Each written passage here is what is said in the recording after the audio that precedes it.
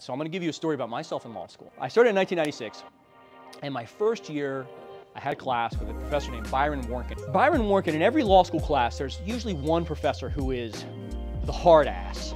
And when I say the hard ass, I mean everybody's terrified of this person. It's usually one per class. Sometimes it's more, but it's the guy who makes your life absolutely living hell. And of course, I was in law school what you call a gunner, right? That's the common terminology for the guys who think they know more than they really do. And Professor Warnken would assign, I swear to God, 100 pages of reading a night. And to give you some idea, one of my first encounters with Professor Warnken was, there were some kids going around the room and they were getting it wrong, and I raised my hand, I thought I knew the answer. And so I raised my hand, I give him the answer, and he looks at me in the middle of the class, and he says, "Ward, don't just make shit up."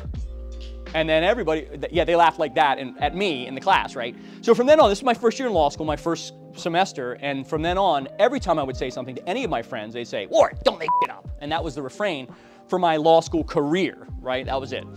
So I went home and cried. I legit cried. I was like, oh my God, this is not for me. What did I do? This is terrible. I'm an idiot. What the hell?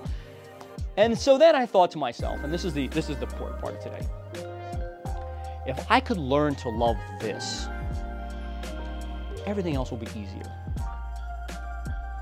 If I could really learn to just love this, to love the 100 pages a day reading, to love the think you know the right answer but you get insulted in front of all of your friends, the constant ridicule, the fatigue because you're staying up till 2 o'clock in the morning trying to do all the reading.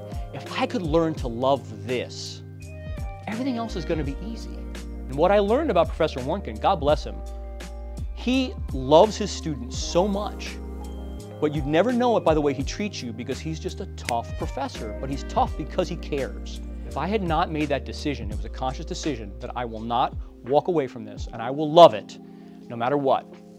And now look at all of this. All of this is because of that one decision that I made.